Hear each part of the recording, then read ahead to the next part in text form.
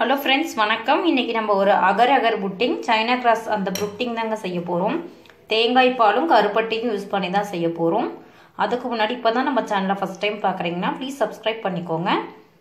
கூடவே பக்கத்தில் இருக்க பெல் ஐக்கான் நோட்டிஃபிகேஷனையும் கிளிக் பண்ணி வச்சுக்கோங்க. அப்போ தான் என்னோட நியூ வீடியோஸ்லாம் அப்டேட்டாக இருப்பீங்க ஃப்ரெண்ட்ஸ். தேங்காய் பால் போட்டால் திரிஞ்சு போயிடும், திரிஞ்சு போகாத மாதிரி நாம் இன்றைக்கி செய்ய போகிறோம். சிலர் போட்டால் திரிஞ்சு போயிடும் இந்த மாதிரிலாம் சொல்லுவாங்க.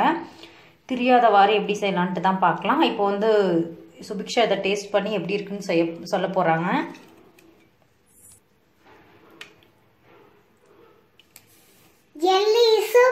ஜெல்லி சூப்பர்னு சொல்லியிருக்காங்க. நல்லா பார்த்தீங்கன்னா டபுள் லேயரில் வரும்.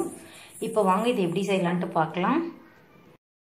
அது ஊறிக்கிட்டு இருக்கட்டும். நம்ம கருப்பட்டி தான் சேர்க்க போகிறோம். கருப்பட்டி வந்து நல்ல கருப்பட்டியாக எடுத்துக்கோங்க. எவ்வளோதான் பார்த்து எடுத்தாலும் மண்ணெல்லாம் இருக்கும். நம்ம ஒரு 100லேருந்து ஒரு 150 கிராம், அதிகமாக வேணும்னா ஒரு 200 கிராம் கிட்ட எடுத்துக்கலாம். நல்லா உடச்சிட்டு வந்துடலாம்.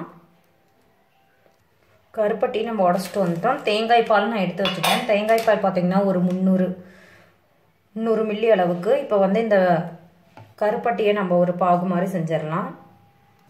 ஒரு பாத்திரம் வச்சு இந்த கருப்பட்டியெலாம் நான் சேர்த்துக்கிறேன். பாகு பக்குவம் பதம்லாம் வேண்டாங்க. அந்த சும்மா நம்ம கரையிற அளவுக்கு வச்சுக்கிட்டா போதும். ஒரு டம்ளர் தண்ணி கிட்ட சேர்த்துக்க போகிறேன்.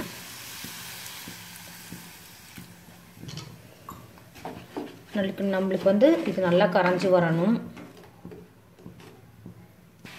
இதில் பார்த்திங்கன்னா ஒரு 2 ஏலக்காய் அப்படியே சும்மா போட்டுக்கிறேன்.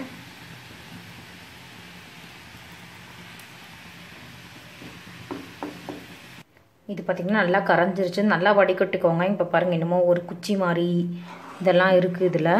அதனால் நல்லா நம்ம வடிகட்டிக்கலாம். இன்னொரு பாத்திரம் வச்சுக்கிட்டேன். இதில் வந்து நம்ம இப்போ அகர் சேர்த்துடலாம். அகர் பாருங்கள், நம்ம ஊற வச்சுருந்தோம். அப்படி கையில் லைட்டாக டச் பண்ணால் அந்த விழுகிற மாதிரி இருக்கும். இதை இந்த தண்ணியோடவே சேர்த்துக்கோங்க. தண்ணியோடு சேர்த்துட்டு எக்ஸ்ட்ராவாக கொஞ்சம் தண்ணி சேர்த்துக்க போகிறேன். இதை வந்து நம்ம நல்லா இது கரைஞ்சி வரணும். அந்த அளவுக்கு வந்து நம்ம ரெடி பண்ணணுங்க. சூடாக அதுவே கரைஞ்சி வரும். பார்த்து கரெக்டாக தண்ணி வச்சுக்கோங்க. கொஞ்சமாக தண்ணி வச்சிங்கனாலும் கட்டியாக ஆகிடும், கரெக்டாக வராது. பாதி கரைஞ்சிடுச்சு, இன்னும் கொஞ்சம் இருக்குது, கரைஞ்சிட்ருக்குங்க. நீங்கள் பவுடர் எடுத்திங்கன்னா தண்ணி வந்து கொதிக்க வச்சுட்டு கொதிக்கிற தண்ணியில் அந்த பவுடரை சேர்த்து அகர் பவுடரை சேர்த்து நல்லா கலக்கி விட்டுருங்க. நம்ம நல்லா பொங்க காய்ச்சணும்.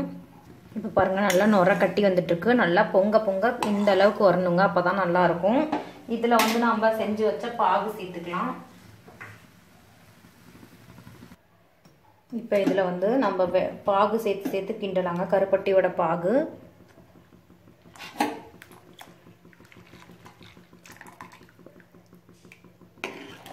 நல்லா கலக்கி விட்டுருங்க.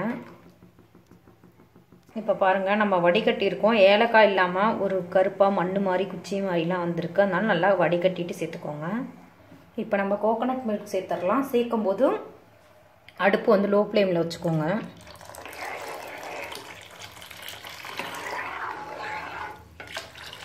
சேர்த்து நல்லா கலக்கி விட்டுருங்க. கோகோனட் மில்க் சேர்த்துட்டு ரொம்ப நேரம்லாம் கொதிக்க விடக்கூடாது. ஆஃப் பண்ணிடுங்க அடுப்பை. கலக்கி விட்டுட்டு நீங்கள் ஆஃப் பண்ணிக்கலாம்.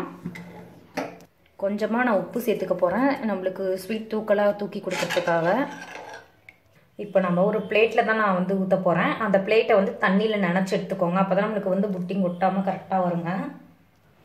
அதிகமாக இருக்கிறதுனால நான் ஒரு 2-3 இதில் வந்து 2 இதில் இந்த பிளேட்டும் இன்னொரு இதிலே வச்சுக்க போகிறேன்.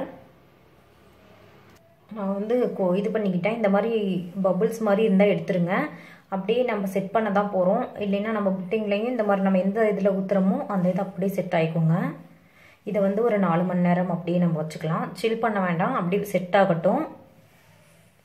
வேணும்னா நீங்கள் செட் ஆனோடனே ஃப்ரிட்ஜில் தூக்கி வச்சுக்கலாங்க. ஒரு 4 மணி நேரம் கழிச்சு பார்க்கலாம். இப்போ பார்த்தீங்கன்னா நான் செட் பண்ணிக்கிட்டு நல்லா செட் ஆகிடுச்சுங்க. கொஞ்சம் ஒரு இது மட்டும் 2 இது இருக்காங்காட்டி இந்த ரெட் கலர் இதை மட்டும் நான் இப்போ எடுத்துக்க போகிறேன். அதை ஃப்ரிட்ஜில் வச்சு செட் பண்ணிக்கிட்டேன். மீதி இருக்கிறத அப்புறமேட்டு நம்ம இது பண்ணிக்கலாம் அப்படின்ட்டு. இதை வந்து நம்ம எந்த ஷேப்பில் வேணால் கட் பண்ணிக்கலாங்க. 2 லேயராக சூப்பராக கிடச்சிருக்கு. தேங்காய் பால் ஒரு லேயராகவும் கருப்பட்டி பாகு சேர்த்தங்காட்டி அது ஒரு லேயராகவும். இதோட வாசனையே சூப்பராக இருந்ததுங்க. சாப்பிடும்போது அவ்வளோ டேஸ்ட்டாக இருந்தது. ஸ்வீட்டாக நல்ல ஒரு டிஃப்ரெண்ட்டான டேஸ்ட்டில் ஜெல்லி குழந்தைங்களும் கண்டிப்பாக விரும்பி சாப்பிடுவாங்க. உங்களுக்கு குக்கி கட்டர் இந்த மாதிரி இருந்தால் அதை வச்சு கூட கட் பண்ணிக்கலாம். பாருங்கள் 2 லேயர் ஃபார்ம் ஆகிருக்கு. டேஸ்ட் அந்த தேங்காய் பாலோட டேஸ்ட்டும் அந்த வெள்ளைப்பாகுவோட டேஸ்ட்டும் ரொம்பவுமே சூப்பராக இருந்ததுங்க. கண்டிப்பாக இந்த ரெசிபி வந்து உங்கள் வீட்டில் ட்ரை பண்ணி பாருங்கள். இந்த வீடியோ பிடிச்சிருந்தா ஒரு லைக் கொடுங்க. உங்கள் ஃப்ரெண்ட்ஸ் அண்ட் ரிலேட்டிவ்க்கும் ஷேர் பண்ணுங்கள். நம்ம சேனலை சப்ஸ்கிரைப் பண்ணலைன்னா பண்ணிக்கோங்க.